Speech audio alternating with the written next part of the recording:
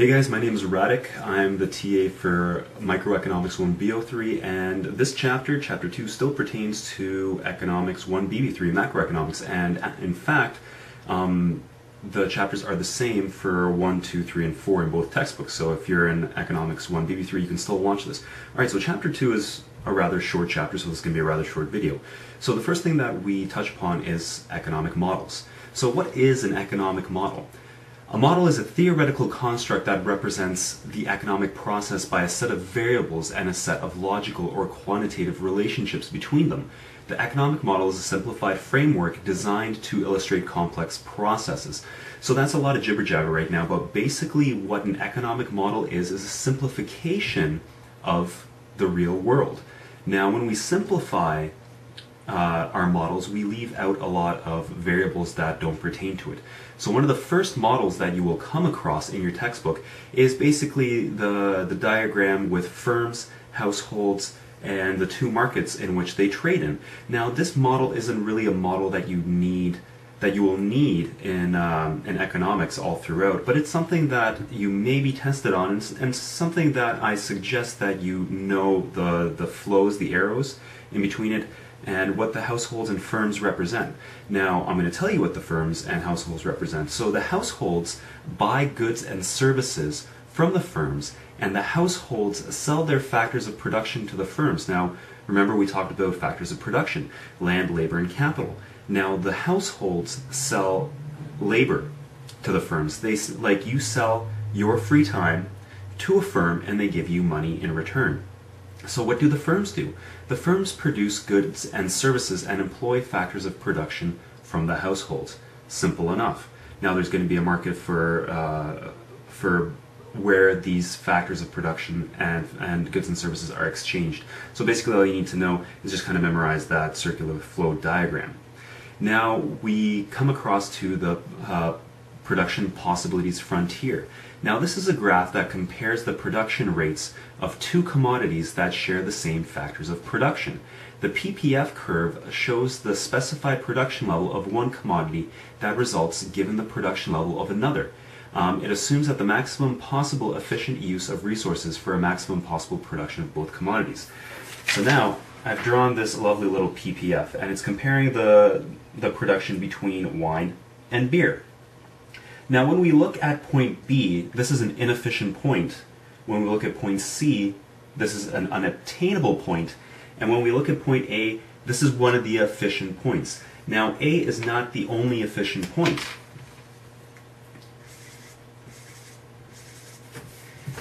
Any point on the PPF, on the curve, is efficient. We are maximizing the use of land, labor, and capital. Now, when we're inside, we have people that are unemployed, land that's being not used, or let's say equipment that's not being rented and used for the production of wine or beer. Now, point C is a point that may be obtainable at one point, but it is not obtainable now. Why is it not obtainable? It could be for a number of reasons. We may, like this could be a combination of wine and beer where we have 1,000 bottles of wine being made and 1,000 bottles of beer being made in a single day. Now this may not be possible because we may not have enough people to make that amount. We may not have enough capital to produce that much beer and wine, or we may not have enough land, let's say, to be growing the grapes or the hops. So that's that. And now, this also represents kind of an opportunity cost. So if we're producing here, we're producing completely wine, or if we're producing here, we're producing completely beer. Now, as we go along, we see the slope changing. Now, what does that mean? If we go from point A to this unmarked point here, the opportunity costs change. So for every one bottle of wine that we're giving up here, we're gaining a lot of beer. And as we move along, we have to give up more and more wine to get less and less beer.